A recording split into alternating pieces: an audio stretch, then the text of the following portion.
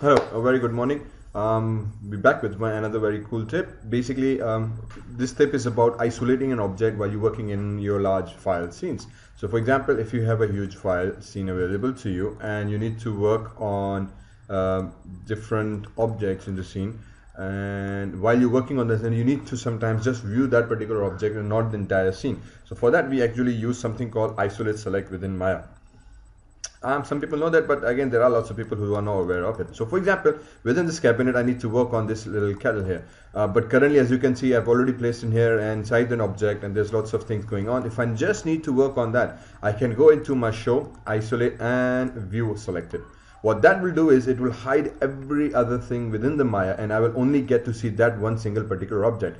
And then I can go back into show, isolate, and view selected. The shortcut for that is Control 1. So if you press Control 1, basically it will turn the isolate selection on.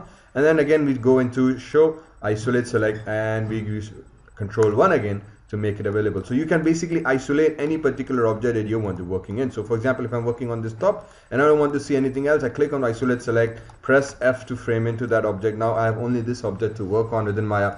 Once I complete the work on that, I can go back into my show, isolate, and uncheck that. Now everything is back. So this is a very cool thing to do. It avoids lots of confusions. Again, there is something called auto load new objects. This basically means that if I press Control 1, or if I go into show, isolate, select, Control 1, this will isolate. But if I create a new object, for example Polygon cube, this would show up in the new isolation view, right? So that basically it means that. So if you do certain operations and Maya just deletes the original and recreates a new one with input history, so that would basically mean that object would stay there.